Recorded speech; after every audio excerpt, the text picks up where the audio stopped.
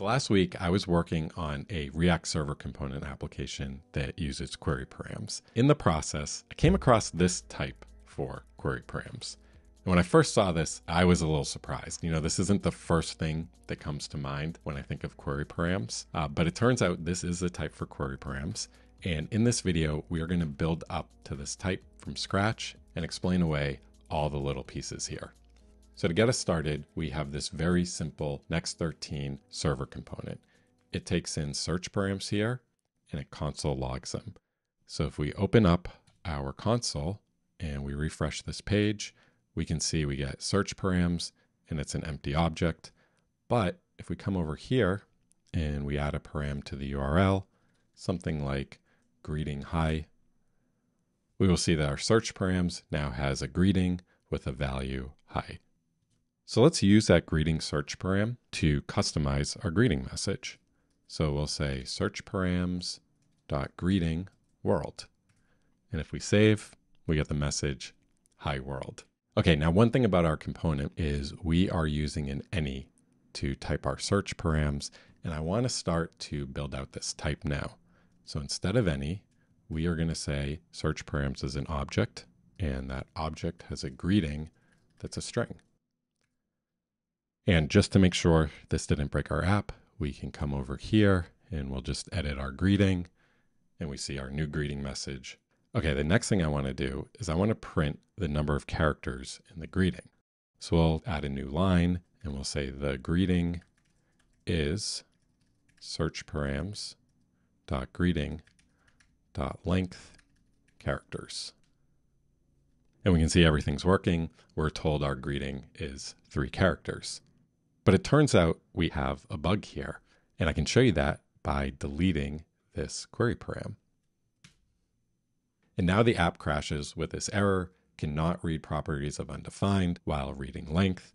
And that's because since our greeting is now undefined, undefined has no length property, and we get this error. Now, this is generally the type of error that I would expect TypeScript to catch. And it didn't catch it because of something we did. We told TypeScript that greeting would always exist and it would be a string, but in reality, greeting might not be there.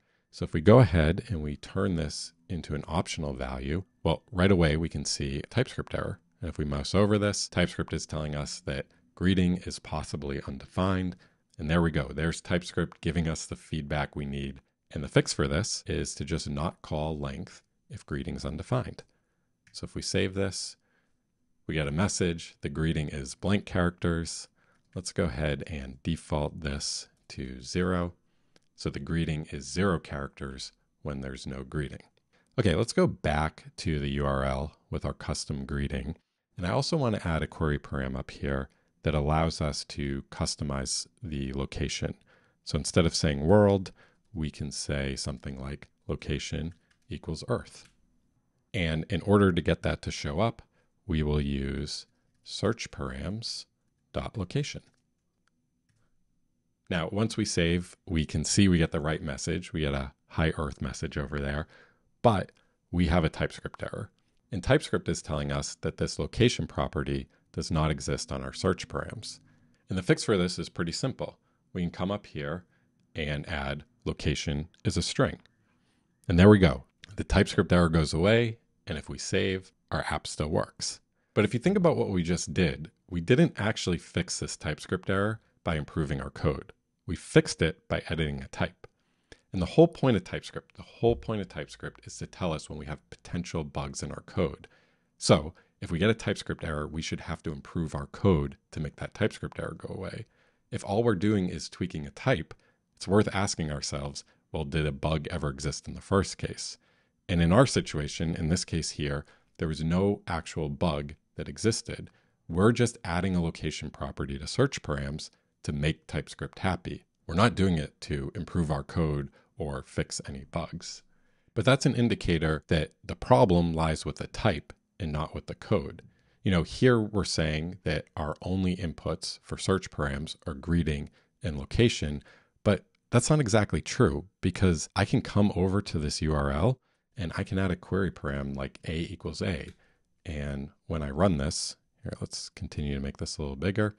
When I run this and I pop open the console down here, Well, guess what? We're going to see that this component receives a query param of a equals a. So this type up here, this search params type, is actually wrong because we're actually getting more data than we're claiming. So if we think about this, really for search params, we take any search params because anyone can come over here and they can always just keep appending search params onto the URL. And so we need to capture that in our type. And it turns out that TypeScript has a way to express this, and that is with an index signature. We can say that search params is an object, and every single key in that object is a string, and its values are going to be strings or undefined. And by defining this index signature, we are now able to cover all possible query param inputs to this component, including location and greeting. So we can just delete these. Now, the really cool thing about this is that we can now access any single query param. So we can say search params.a, and TypeScript won't error. It is going to allow this. But this provides more information than an any, because if we try to access a property like length, now we get a TypeScript error. And the TypeScript error is that search params.a is possibly undefined. So these index signatures are a really cool type to say that we can accept anything, but they might be undefined. So if you try to access properties off of the anything, you need to deal with that. Okay, let's go ahead and let's just clean this up a little. And let's go back to our URL and let's just clear out all the query params. And the next thing I want to show you about query params is that did you know that query params can also be expressed as arrays? And the way you do that is by duplicating a param in the URL. So if I say list equals A and list equals B and list equals C, this query param is going to be passed in as an array to our component. In fact, if we open up the console, we can see our list is in fact an array with values A, B, and C. Okay, so let's take that list and on a new line, let's print out all the items in the list. So we're going to do search params.list.join, and we'll just do a comma join. Once we save, we can see ABC is printed correctly on the page, but we've got some TypeScript errors we got to deal with. And the first one is search params.list is possibly undefined. Well, we know how to fix that one. And then the second error is on this join function.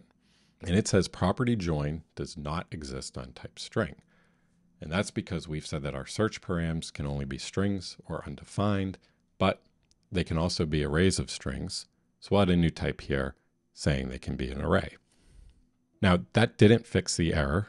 So if we come back down to join, we can see a new error here that says join does not exist on the union type of string and string array. And that is a legitimate error that TypeScript is catching, because if there's only ever one list in the URL, then the query param is going to be treated as a string. And so this is pretty cool. We're starting to get some compile time feedback from TypeScript based on how we're using our query params. Okay, the fix for this is going to be to just make sure that list is an array. So we're going to use array.isArray, and we will pass in search params.list. And if it is, we will call this join function. All right, let's go ahead and save. And we can see when we're not dealing with an array, we get no message. But if we go back to the page that has that list of query params in the URL, we get everything working. And so there you have it. This is a type that covers all query params. This is a type that we started out the video with, and we were able to kind of rebuild it, showing all the ways we could access query params. And in the end, we end up with a type that allows us to use query params in our component and start getting really helpful feedback from TypeScript about when we're going to run into an error. Now, you might have some questions about this type. I think one of the first things that came up when I looked at this was, well, what about numbers, right? We've covered a string, an array of strings, but what happens if we go to a URL that does something like, number equals 5? Well, let's print this out on a new line. We can do search params.number, and we'll say is a, and we'll ask JavaScript to show us its type. And this is interesting. Here, we get a message that says 5 is a string. Now, this is surprising because we think of 5 as a number, not a string, but there's a good reason for why this is showing up as a string. And that is because when we take a full URL like this, it starts off as a string. And when we hand this off to the web server is going to split up all these different pieces and package up these query params.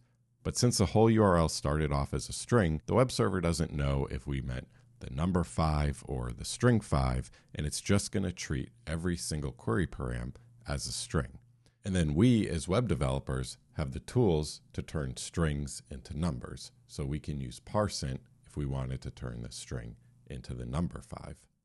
You know, another way to visualize this is imagine you were trying to put a date as a query param. You would do something like date equals 2023, 05, 01, and this would be a string representation of a date that you would then use a JavaScript library to parse and turn into a real date. And so because of this, all query parameters are going to be strings or array of strings, and it's up to us as developers to handle the serialization and deserialization of those strings into more finer objects. So the next thing that I want to talk about with this type is, should we as web developers know this type? Should we just be able to rattle this type off the top of our heads? I mean, after all, we deal with query params a handful of times a month. And the answer here, I think, is no. This is a type that comes from the frameworks we're using. Ultimately, Next.js is the one invoking this component, so Next.js is the one in charge of this type. In fact, I originally found this type in the Next.js docs. We can see right here, we see the type for search params. And I think most of the time when you're writing framework code, you should not be responsible for writing these types. These types are going to come from the docs. In fact, I kind of went through something similar that I went through in this video where I was just trying to get the type for search params right, couldn't quite figure it out, came over here to the docs, saw this, and it dawned on me, oh, okay, this is the type I should be using, pasted it into my page component, and everything worked. So I hope you found that helpful, and I'll see you in the next one.